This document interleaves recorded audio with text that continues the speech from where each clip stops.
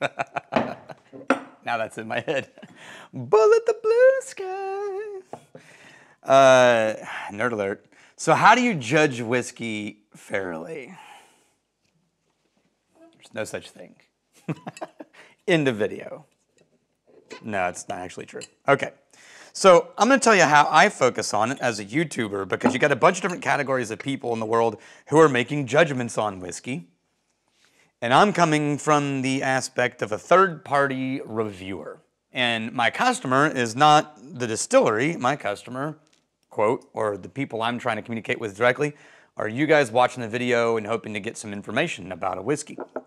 And so when I'm trying to do that, I judge it very specifically in kind of two categories, which is, what is it that I think the maker was trying to accomplish, and how close did they get to it?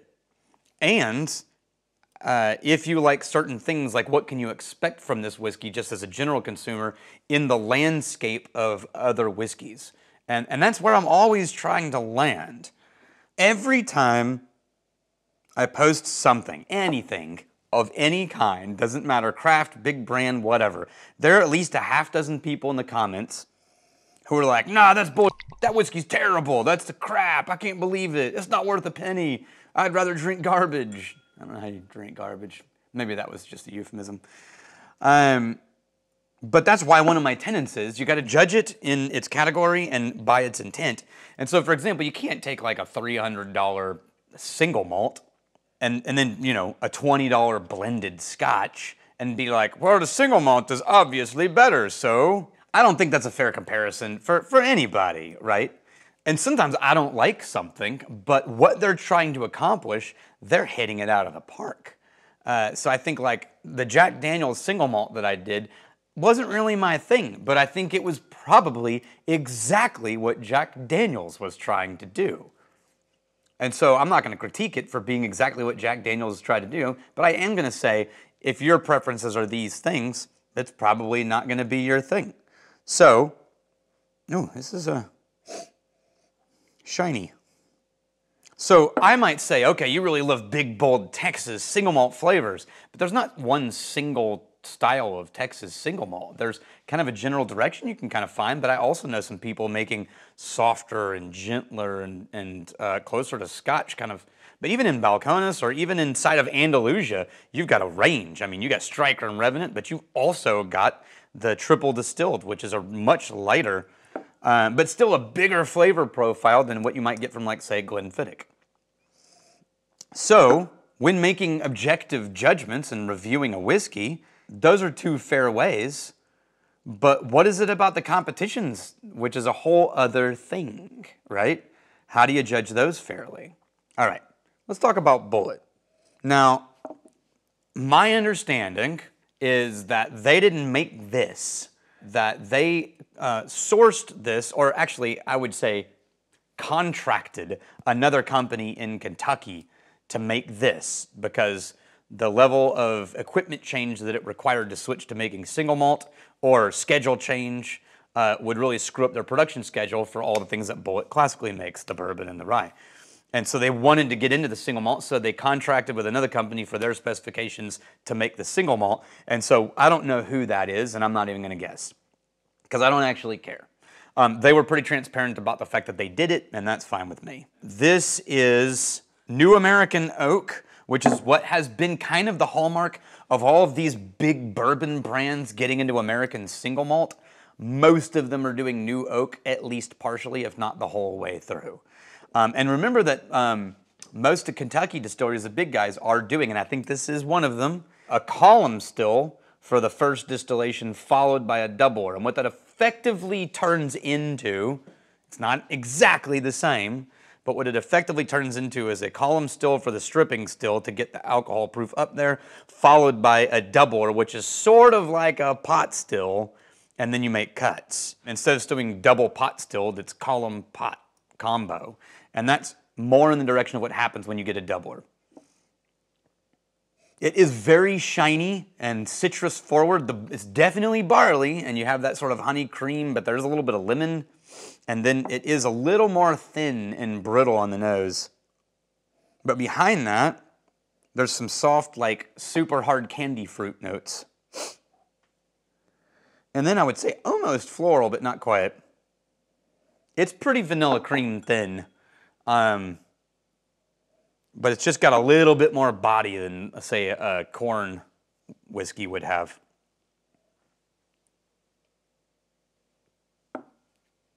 Huh. Interesting. Really honey, soft creaminess, and then it gets a little bit sharp and shiny. Very gentle, not a struggle. Very soft. The shininess makes it almost brittle, but not so much that it's like, ow, that's harsh.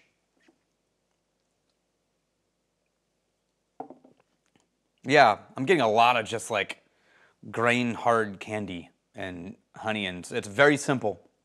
Not a lot of complexity, a lot of new American oak. But hey, that's, again, I think this totally different than the Jack Daniel's single malt, but it falls in the same intentions category of, I think this is a gateway into American single malts in the sense that like, you're not gonna have to deal with full, big, hefty American single malt flavors. It's gonna be more of like a hint of, let's show you a soft direction of barley. But honestly, that's kind of, for me, what Bulleit does for their rye and their bourbon. They're sort of a soft, approachable, easy drinking category in general. And so I think as far as for distillery character, this probably falls right on the money of how they present their rye, how they present their bourbon, and now how they present their single malt. So incredible job at maintaining distillery character and mentality and approach. Not my preferred direction for American single malt, but I like those big, bold, you know. If I was told this was Scottish, I would not be surprised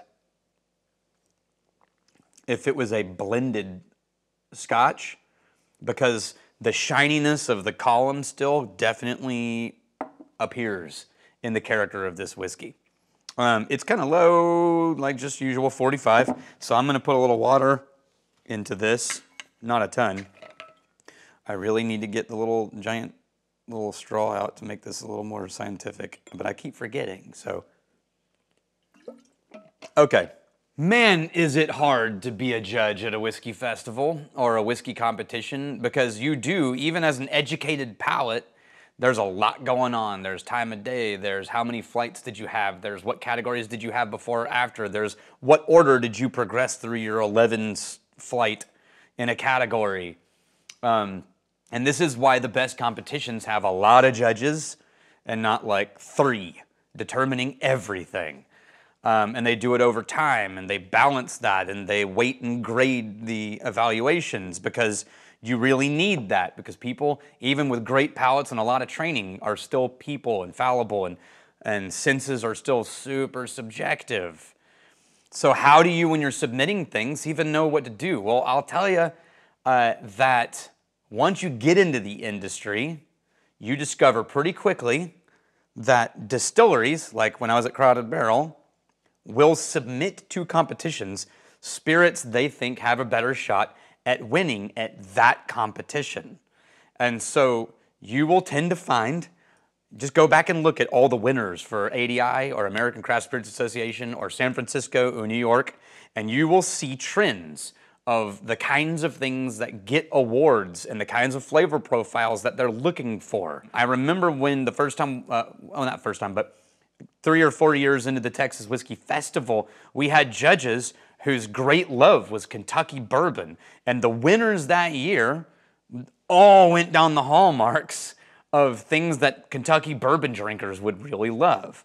The year that Crowded Barrel won Best Grain to Glass Single Malt in Texas, all the things that won that year were these really gentle, soft, mild approaches to things in spite of the big, bold, holy crap, Texas things.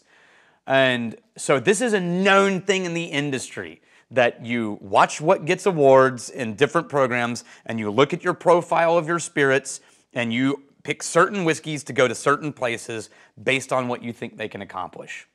And that's the smart way to do it. You should do that, because as a creator at a distillery, what you're looking for from the judgment and is a gold medal because you can put it on your bottle and on the counter, and there is zero question it moves sales like crazy.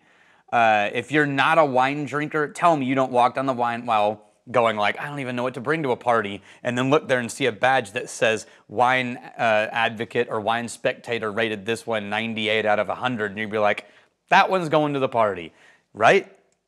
That we are that way. In any categories we don't understand, you trust experts. And we should trust experts, even though they're fallible and even though sometimes it goes wrong and they get it wrong, because that's how that world works. And if you care enough, then you learn about the category. So is there a point to winning awards? Yeah, absolutely. It blows up distilleries. And is there a point to it for consumers? Nah. If you're willing to spend the time to educate yourself to figure out what those judges award and you discover you can trust it, then sure, that becomes a trusted source.